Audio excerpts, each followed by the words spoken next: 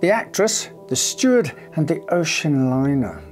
Sadly, there's not the title of a romance novel. Indeed, romance has very little to do with this tragic tale.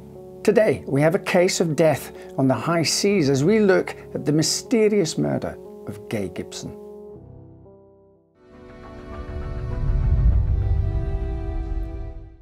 The 1940s were part of the golden age of ocean liners. In the days before widespread international airline travel, the luxurious ships were designed to appeal to the upper echelons of society, offering such travellers an exclusive first-class travelling experience to places otherwise unreachable. And so it was that 21-year-old Eileen Isabella Ronnie Gibson found herself travelling on board the MV Durban Castle from South Africa to London in October of 1947. Eileen had just finished a successful theatre tour performing under her stage name, Gay Gibson. Miss Gibson was in an exuberant mood. The tour had been met with rave reviews and she was headed back to London to perform on the West End, a dream she had aspired to for many years. Her stateroom cabin was located on the first-class deck and, as such, any need or desire she could entertain would be provided during her passage. Each night she would dress in one of her glamorous gowns, brush her glistening red hair, apply rouge to her alabaster skin, and set off to the ballroom for an evening of dancing and socializing with other guests and members of her theatre troupe. During her time on board, Eileen's youthful and vibrant glow attracted many a man's gaze, but none more so than James Camb. From the minute Eileen stepped aboard, the 30-year-old James was captivated by her elegance and grace. But James was no first-class passenger. He was no passenger at all. He was, in fact, a ship's steward, and as such, he was forbidden from interacting with guests on board unless, at their request, he was called to assist them. But James couldn't resist. He made excuses to assist Eileen in some way, accidentally bumping into her in the corridors or knocking on her stateroom door. Eileen didn't appear to mind James' attention. Rather, she seemed quite charmed by him, offering coy smiles and flirtatious winks when their paths crossed. James was a handsome man, and to the young and impressionable Eileen, an on-board romance might just top off her otherwise wonderful adventure in South Africa. But James's affection towards Eileen hadn't gone unnoticed, and he was reprimanded by senior officers on board who sternly reminded him that fraternizing with passengers was strictly forbidden by company regulations. Rather than dissuade James, and indeed Eileen, it seemed to add an extra thrill to their flirty interactions.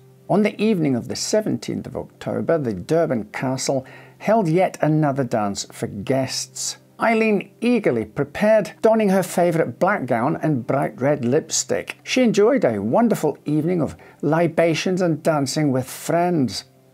At around 11:30, two of them escorted her back to her cabin. At around 1 a.m, and feeling the heat in her stateroom, she wandered up onto one of the higher decks for a cigarette. She was still wearing her gown and heels from the evening soiree. At around 3 a.m, the watchman on duty, Frederick Steer, was alerted to a summons from cabin 126, Eileen's stateroom. The summons was a way for guests to notify stewards that they were in need of some assistance. So Frederick hurried down to the room, noting that both the steward and the stewardess lights were activated. In those days, women would often call upon the assistance of a stewardess to assist them in getting dressed or lacing up their corsets. On board such a fine cruise liner, the option to request assistance from either a steward or stewardess was only available to those travelling in the first class section. Sir Frederick was puzzled.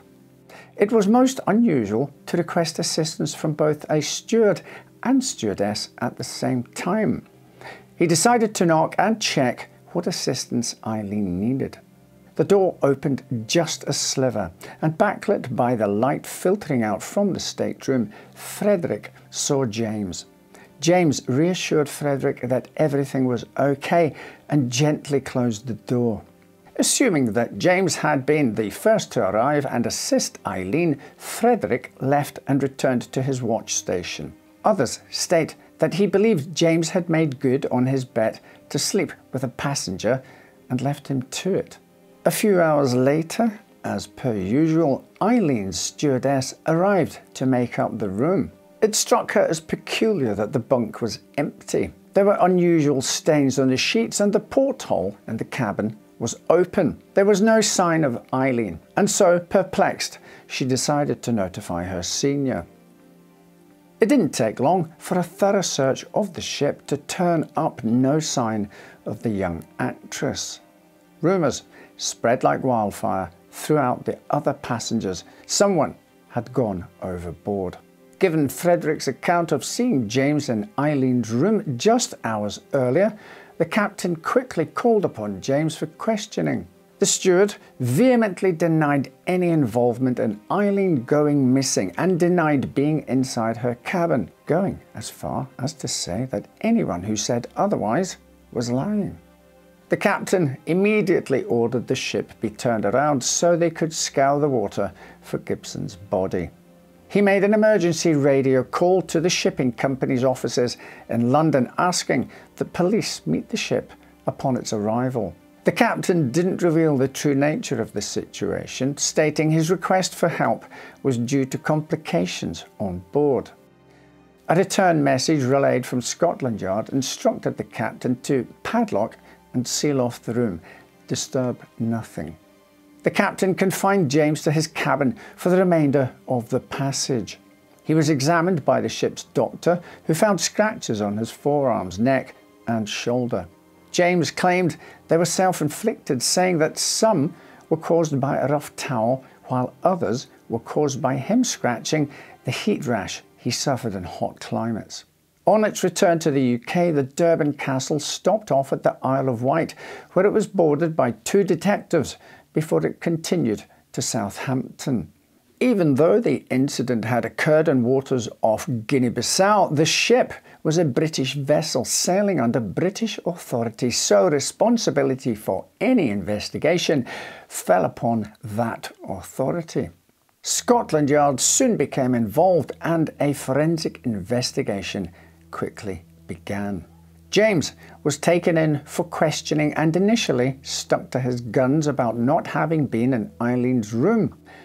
When asked about whether he was in the habit of visiting female passengers in their cabin, however, he began to gleefully boast, stating, quote, "Yes, some of them like us stewards better than the passengers.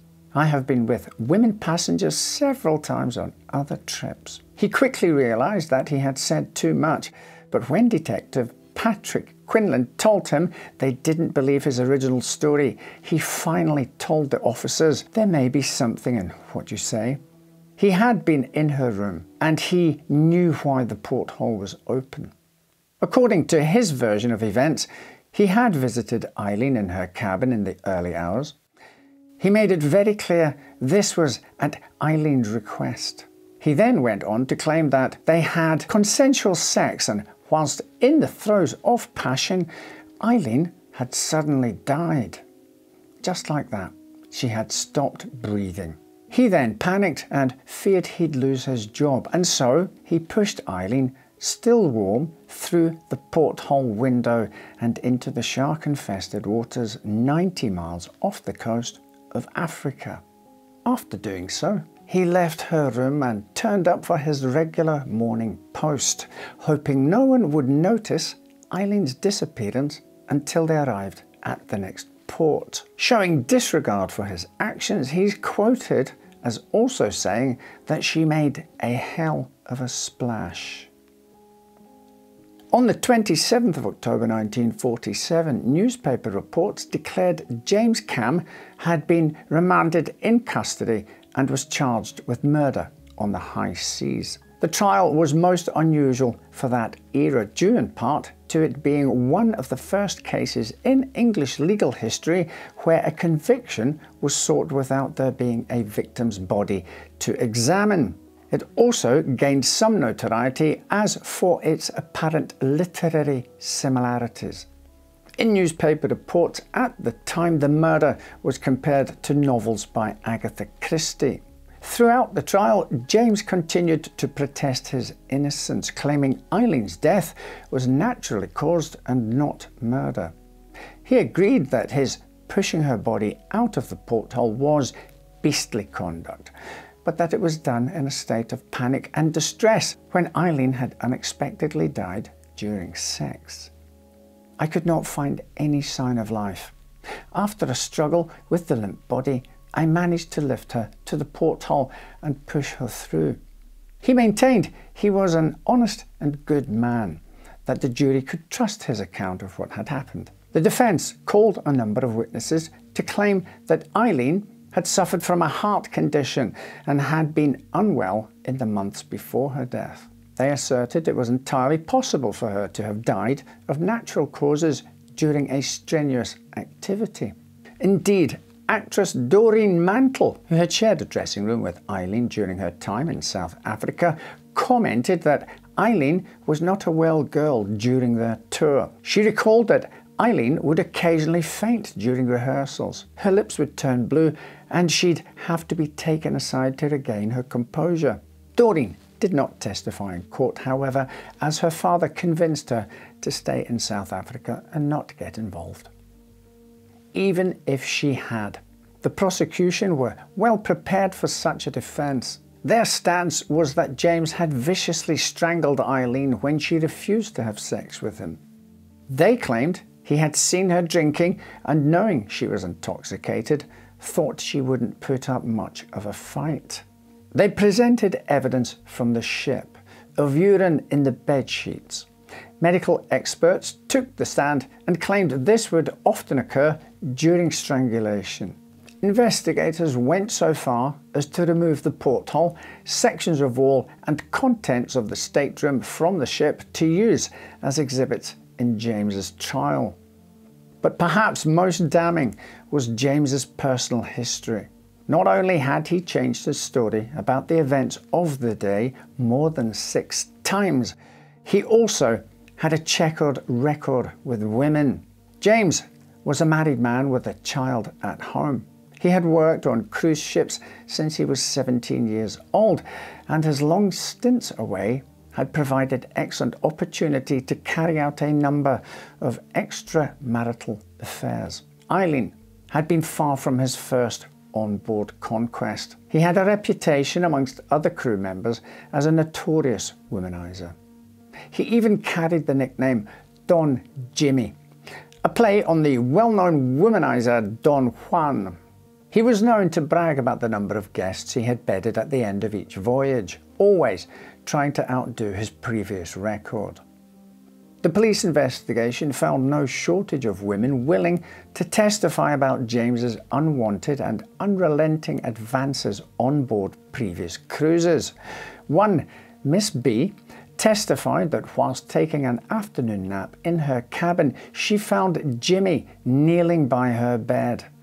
I immediately got up, but before I could completely rise, Jimmy pushed me back onto my bed, holding my shoulder. I then struggled to get up, but did not succeed as Jimmy got on top of me, his whole body covering mine. In view of the weight of this man on top of me, I was unable to shout, and at the same time, he held down my shoulders and kissed me. It was all such a shock to me that I cannot remember all that happened. I told him my aunt was next door to me.